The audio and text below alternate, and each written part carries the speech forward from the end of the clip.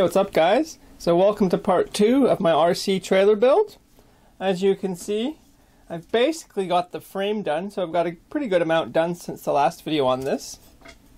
It took me quite a while again to really sort of figure out exactly how I was going to run the frame. I may have another bit of bracing to do, I'm not really sure yet. But overall I think it's turning out quite well so far. It's a little bit bigger than I had initially intended it to be. But I think that's alright. I think it's going to work pretty good. I did end up using basically all of my aluminum. All I have left are these two little pieces here. So I'll have to get some more in the next couple of days so I can finish this project. Still not really sure what I'm going to use for decking. It probably will just be a couple old computer cases, so it'll be a few different sheets of aluminum, maybe one steel. I'm not really sure yet.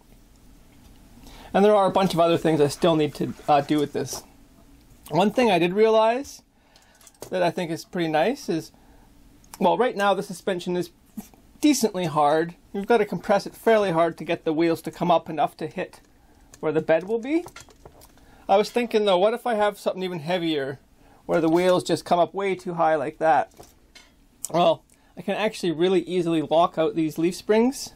All I have to do is push the shackles up like that, and the leaf springs get locked into place, and they become much, much more stiff, as you can see here. Compared to the other side, it just goes way down. So what I was thinking is I could just drill a hole above each shackle, and I could just zip tie them up if I ever need to carry a heavy load. So I think that turned out pretty convenient. I don't know if that would damage the leaf springs in that position, but I don't really know. I don't even know if I'll use it, but having the option is quite nice. So there are still some other things that need to get done other than the bed for this trailer. Like I need to get a hitch on here. I wasn't really sure what to do for a hitch. I didn't want to buy anything, but I thought maybe I could make something similar to a polyblock coupler, which is something that I've seen Australians use on their trailers, which is sort of similar to a U-joint, but not really a U-joint because it's offset. So a polyblock, let's say this pin here on the side would be back behind the pin going down. So this isn't actually a polyblock setup, but it's sort of similar.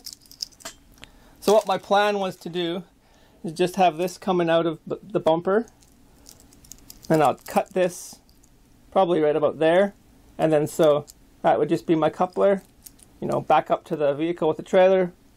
Boom, get nice degrees of movement. I think that'll work fairly well. If anyone has any other suggestions for a hitch, let me know in the comments below. And so there's one other two things I still would like to do too. I need to get a jack on here. I think I'll probably just put that right in here somewhere with a bigger block of aluminum. And I think I would like to have a winch on here. A few other things like that, but nothing too big. Well, I hope you guys enjoyed this update on my 1/10 scale RC trailer here. If you have any questions, comments, or suggestions, make sure to leave them below. Thanks for watching, and I'll see you guys next time.